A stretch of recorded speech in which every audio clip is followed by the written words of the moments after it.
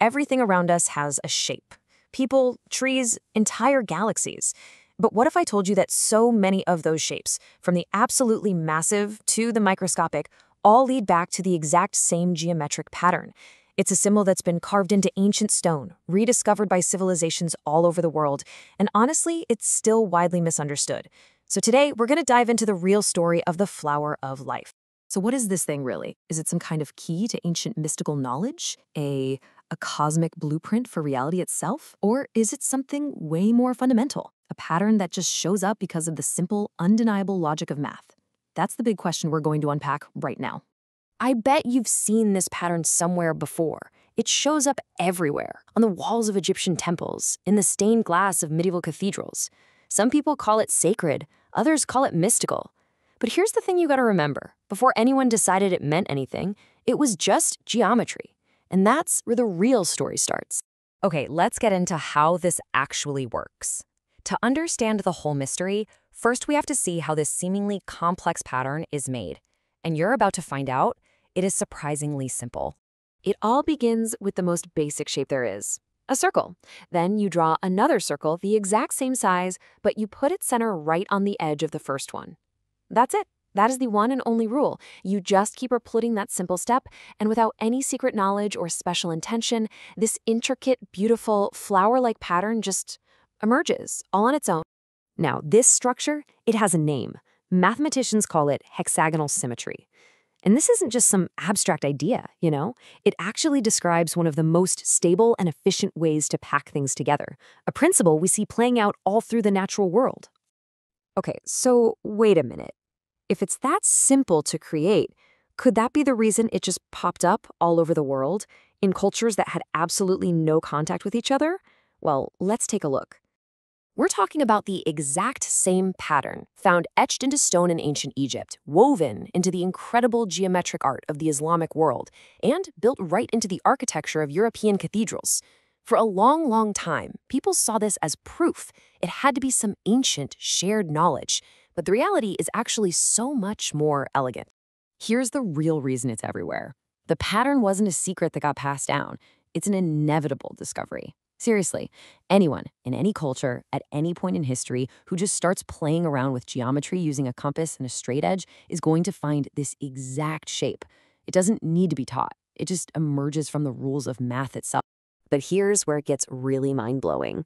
This isn't just a human story. It turns out that nature discovered this geometric principle long, long before we ever did. That same hexagonal symmetry, it's the structure of a honeycomb, which gives it the most strength for the least amount of material. It's right there in the perfect, six-sided beauty of a snowflake.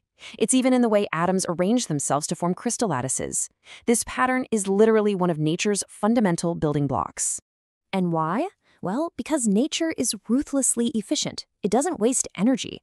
This structure gives incredible stability and order, whether you're a bee building a home or a molecule forming a solid. It's not symbolic. It's just really, really good design, all dictated by the laws of physics. Okay, so we've got this mathematical pattern that shows up in human art and in nature. So where did all the meaning, the sacredness, the mysticism, where did all of that come from? Well, this is where we humans finally enter the story. See, our brains are just wired for this stuff. We are relentless pattern-seeking machines. When we see something with perfect symmetry and balance and repetition, we don't just see a shape. Our brains instinctively go, whoa, what does this mean? We just can't help ourselves. We have to look for a deeper significance. And this really gets at the two different worlds that are at play here. On one side, you have the geometry. It's objective, it emerges from simple rules, and it's totally predictable. But on the other side, you've got the meaning, and that is subjective. It's assigned by us, humans, and it's open to all kinds of interpretation. So here's the big takeaway from all this. The geometric pattern itself doesn't actually hold any meaning. It's not whispering the secrets of the universe to us. We're the ones who look at its perfection and decide to give it a story, to load it up with all this significance. And you can totally see why we do it, right? I mean, think about the universe. Real, actual, straight lines are pretty rare. Rivers curve, storms rotate, planets orbit, galaxies spiral out. Nature loves curved paths because they are efficient and they are stable. And this pattern, with all its interlocking curves, is just a beautiful reflection of that fundamental truth. And this right here, this is the key distinction.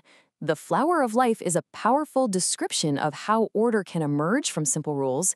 It's a mirror reflecting the rules of reality, but it is not the source of those rules. So this brings us full circle, right back to our original question and to our final revelation. We've seen the math, we've seen the human need for meaning. So what's the final answer here? After looking at all of this, where do we land? Is it one or the other? Is it just cold, hard mathematical fact, or is it this deep spiritual symbol?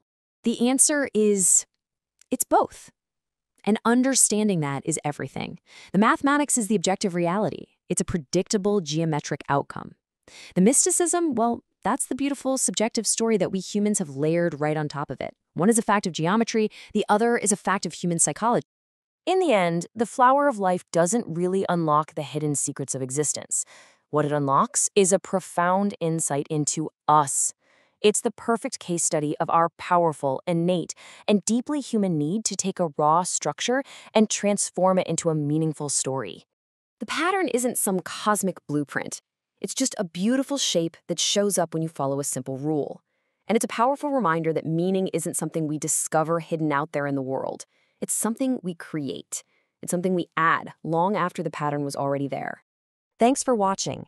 Reality X Decoded isn't official teaching. We simply explore and aim to stay as accurate as possible.